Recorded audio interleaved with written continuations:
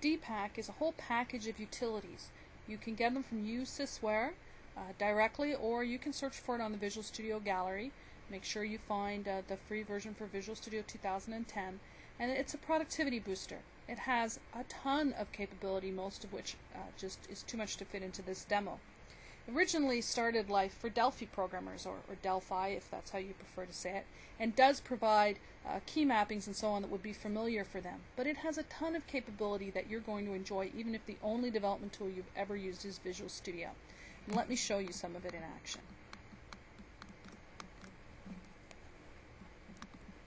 I have a project open and I have D-dp installed in this version of Visual Studio.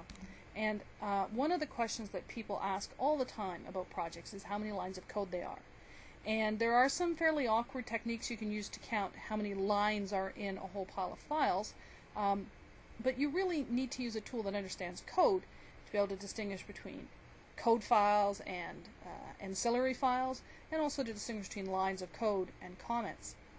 If you take a look at this particular function, in addition to comments, we have blank lines, we have all kinds of things going on, and the actual number of lines of code in here is fairly small. Well, the D-dp menus include this solution statistics option, which if I choose it, brings up just that information. How many files are in each of the projects in my solution, how many lines are in all those files, and of those lines how many are code and how many are comments or empty lines. It even shows me the overall ratio of comment lines to total lines.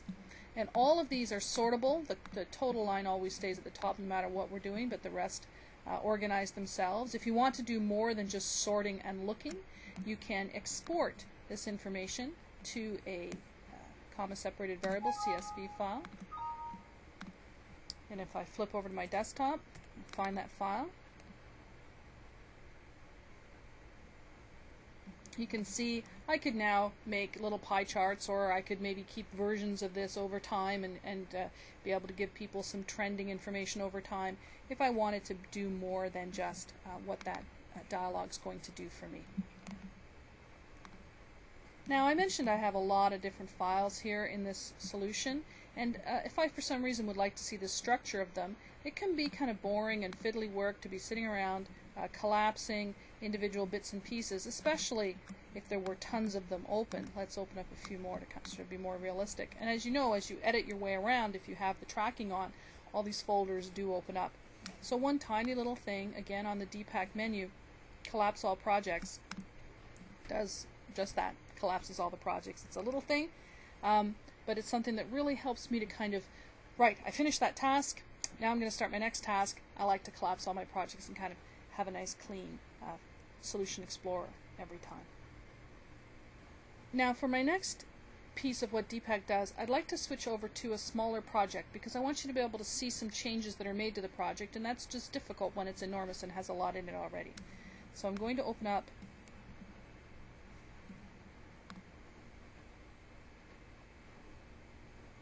a very simple little project. It has not much going on in it other than what was done by the wizard. It's got a couple of functions that have been added for reasons that have nothing to do with this demo, but they give us some code in order to be able to type in here. Now, you know that IntelliSense is a great way to kind of find your way around and guess your way through to something that you want to do. You sort of say, I want to do something with threads, what have you got? And sometimes you get something suggested to you, and other times you don't. And very often the reason why you don't get things suggested to you that you might like is because you don't have a reference already added to some capability. So if you're trying to use something like file.io that doesn't involve a new reference, IntelliSense may be able to help you out. But if it requires a new reference to be added into your project, this is not the way to find what you want. And an interesting way to find things is to use the framework browser that comes as part of D-dp. So again, if I bring up that D-dp and I choose Framework Browser, I can actually search throughout the .NET framework by starting to type a part of what's going on. So say, for example, I remember hearing from someone that you shouldn't hard code folder names like C program files or C users person's name, you know. but that instead there are some variables available to you somewhere in the .NET framework for these kind of magic folders. So I might type the word folder, click find, and here are a number of things throughout the .NET framework that have the word folder in them. Now this particular one, it's in the namespace system and it's in the assembly MS Core Lib, so really all I had to do was type environment.specialfolder and I would have found it. Where things get kind of interesting is if I try something a little more obscure to do my searching for. So let's type speech. Now here's something called speech synthesizer. This is a class that's not going to magically come in. It's not part of the core lib. It's not part of the system namespace on its own. In order to start to use this class, I would have to add a reference to system.speech, and I might want to add a namespace using, or imports depending on C# versus VB, saying system.speech.synthesis. Well, if I double click this line, that's exactly what happens to my project. All of a sudden we have a reference added to system.speech and we have a namespace added so that I can then just start calling some of these functions as speak and the like. This is way better than searching the internet and then being told here's the reference you have to add, here's the namespace you have to use. These things are changed to your project right away. So it's a very quick and powerful way to find your way around the .NET framework.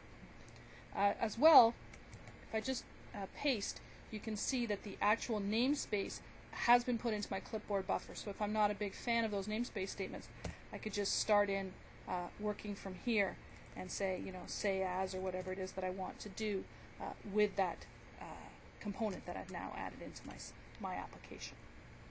I'm going to switch projects once again.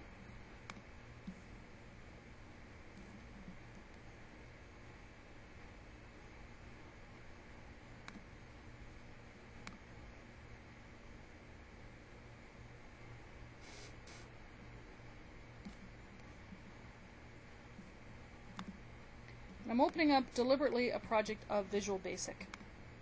I'm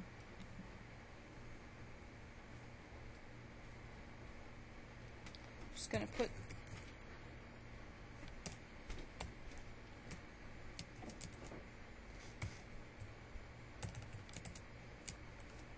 some code here, basically just so that I have something to work with. And what I'd like to be able to do is the sorts of things that we do all the time in long and complicated apps. You've got 3, 4, 5 lines of code and you're like, oh, this should be in an if.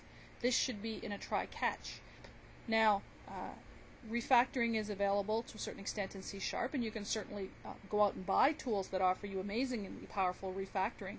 But one of the things that DPAC offers is some very simple refactoring. So if I select this single line of code and right-click it, I can choose Surround With, and let's say Try-Catch. And presto, I have my try-catch around my message box call. It works around any number of lines of code. Let's just wrap this whole thing in some sort of if-else. And there we go. You still have to now fill in the conditions, but a lot of the work has been the indenting and the fiddling and the wait, how many lines down do I have to go to add the corresponding end statement, has been taken care of for you. This is not the entirety of all the refactoring work you would ever want to do, but for most of us, Surround With is the most important of all the refactoring work you'd want to do, and if you're going to install DPAC for its other capabilities, it's cool to know that it also has Surround With. It also has an awful lot more that there just isn't time for in a demo of this length, so I encourage you to take a look around it and explore what it can offer you in terms of understanding your code and of writing your code in a more productive and enjoyable way.